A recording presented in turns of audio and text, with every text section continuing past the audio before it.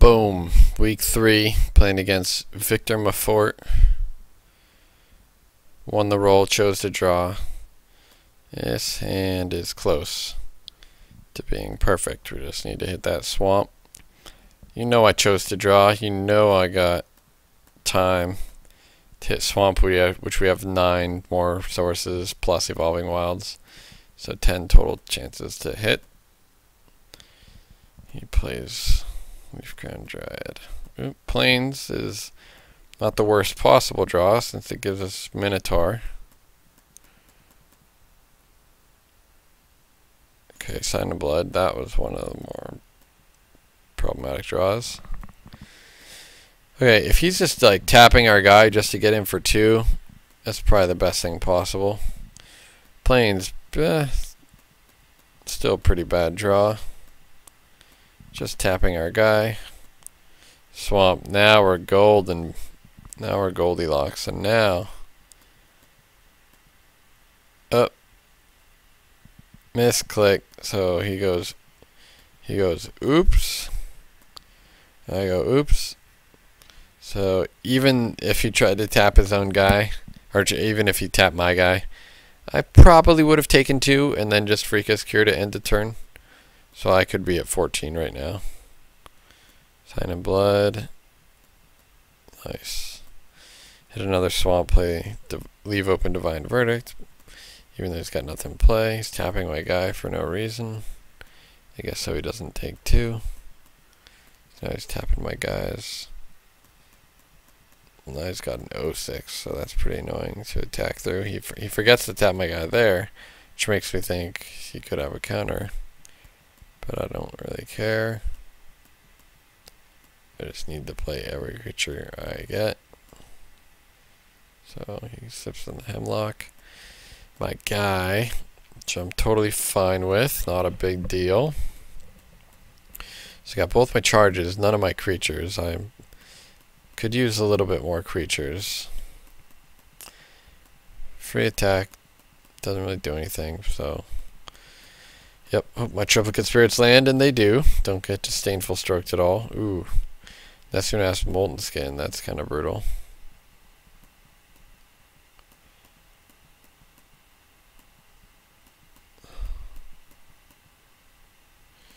It's like, geez, I guess I'll chump. Divine Verdict this guy, he can just regenerate it, but I'm fine with that. I just want to save my 1/1 and not take any damage. Because he could run Monstrous and hit me for 10 and then it's lethal next turn. Ooh, that's annoying. Ooh, Merchant. So here I'm pretty sure I want to charge.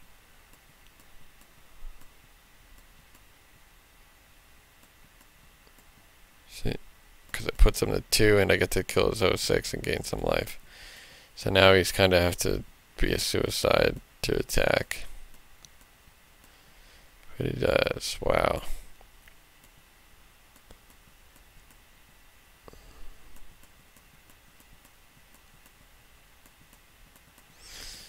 And he must have scooped at this point. Yeah, I think he just attacked and scooped. Since he's just dead on board. So yeah, my deck seemed pretty fairly well positioned against him. Pillar of Light seems good. Divine Verdict seems good. I don't know if I have any way to deal with artifacts, but no big deal. We'll see if I sideboarded anything in the next game.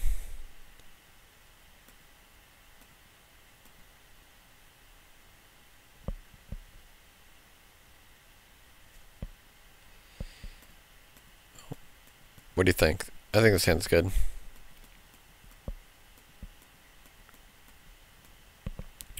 Kill the Satyr so he doesn't ramp. Got the Scholar. Ooh, he makes it a 4/2. This is a little annoying, since if I draw an untap land. Ooh, Pillar of Light. Oh, that's awkward. It doesn't kill his guy. So here is really awkward. I don't have an untapped land. So, can't Divine Verdict. So my play is the Crippling Bite this guy, which makes him have to use the Tyrant's Machine to tap my guy this turn, which means I'm fine taking 3. Now he has to do that every turn he wants to attack, or my 4/1 can just block. So I think I'm fine with that. Because if he did that, then he wouldn't be able to attack with his 3 on this turn, because I could just block. But he plays a 4/5. I'm like, okay, that's gonna die immediately. Let's see what we can do this turn. From his perspective, he taps mana, does nothing. Interesting.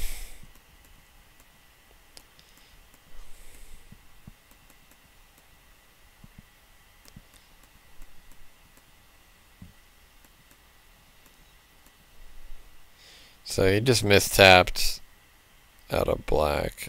He just tapped wrong. Which you can't really do.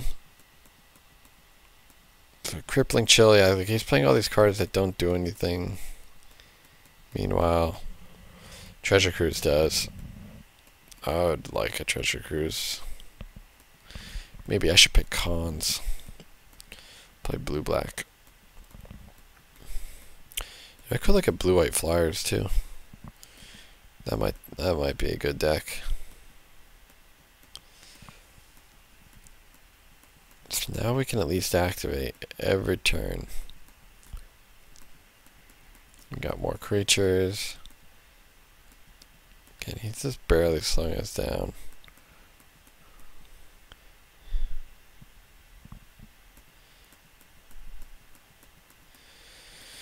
He's still taking a ton. Could have tapped our guy, didn't there, so I don't know why.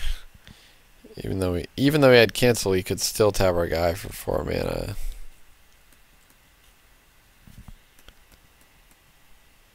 Eternal Thirst, interesting, on 3/2.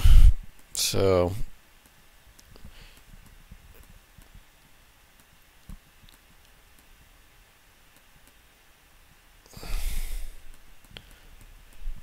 we get to do the sweet play of playing the guy and Covenant into blooding his guy, so he has no lifelink and get a nice 2-for-1. And that's quite easily the game. So this black-white deck fared pretty well.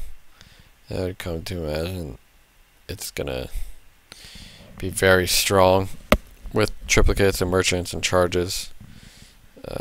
So yeah, that was very easy in the O2 bracket. Hopefully we can keep crushing and barely make top 8, even though it's very unlikely.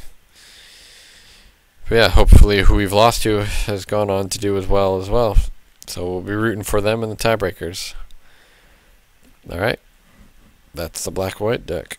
In week 3, stay tuned for week 4. Haven't decided what pack I want yet, but it's probably just going to go M15 Theros, M15 Theros. I'm sure Cons and Fate Reforged have some good cards that I would like. Harsh Sustenance and Reach of Shadows and Sultai Emissary would all be good.